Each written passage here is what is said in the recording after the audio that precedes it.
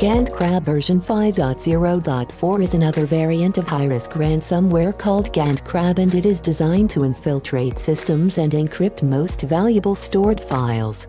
To remove it, follow these instructions. To follow these instructions, you need to download and install Windows Resource Kit. You can find the download link in the description below. Ransomware removal starts with creating a safe environment for removal process in your computer. Follow instructions to do so. First, you have to boot up your computer into safe mode. Press Windows button and R on your keyboard. Enter msconfig into the pop-up window and click OK. Go to the Boot tab and click on the Safe Boot checkmark. Select Network in the radio button grouped below. Click Apply and then OK. Then click on Restart to restart your PC. If everything went successfully, you should be able to see Safe Mode written on all the corners of your screen. Now, we need to clean up any registry errors or incorrect settings that could have been modified by this ransomware virus. Copy the text that you can find in description of this video. Paste it to Notepad, then click on File, Save As. Save it anywhere where you will find it, for example, on your desktop. Name the file anything you will remember, but at the end don't forget to type .bat. On Save As type selection, select All Files and press Save. Copy and paste the newly created file to C.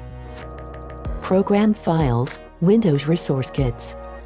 Tools.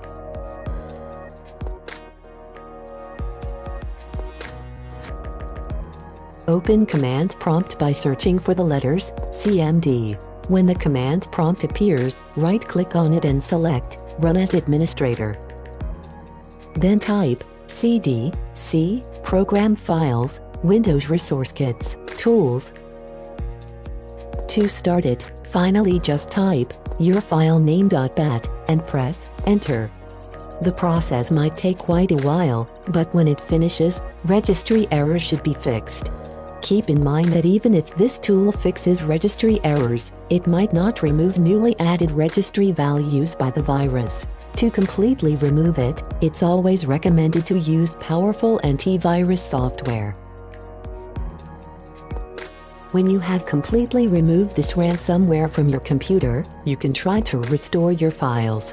To do that, copy the second link which you can find on the description of this video.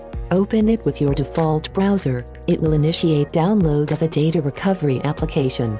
Double-click to open the installer. Press Yes to allow the program to be installed.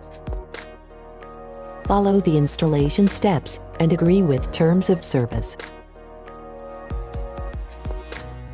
Now, press Finish to open the data recovery program. You can select to either do a quick scan, full scan, or a custom scan to restore your files. When you finish this process, your files should be restored. Thank you for watching. Please subscribe to our guides channel.